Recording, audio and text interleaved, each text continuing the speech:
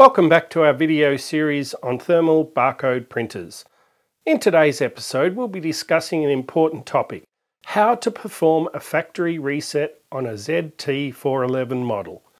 But first, let's understand why you might need to do this.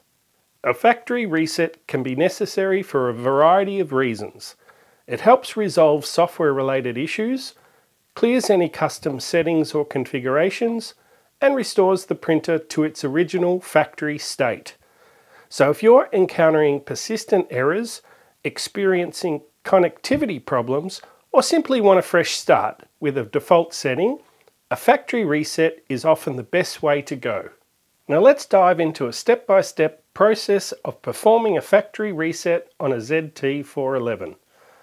Please note that this process may vary slightly between firmware versions or in fact different models, so consult your user manual for specific instructions. On the LCD display of the printer, press the menu button. On the next display, select Settings,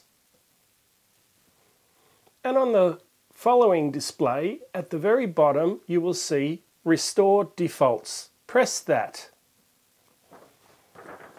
The options now are for you to restore the printer entirely, restore just the network, or restore to the last saved settings.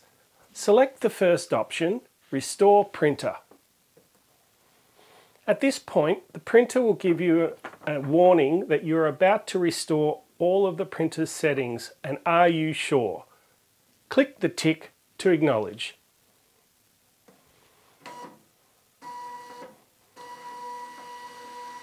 The printer is now going through a full initialization, and after that you have done the restore. And there you have it. You have successfully performed a factory reset on the ZT411. Remember, this process restores the printer to its original factory settings, erasing any custom configurations you've made. Therefore, if you're running this printer as a direct thermal printer, it's likely the printer has been reset to its thermal transfer mode, so you will need to change it back to direct thermal. See one of our videos for how to do that. In the meantime, thank you for joining us today, and happy printing.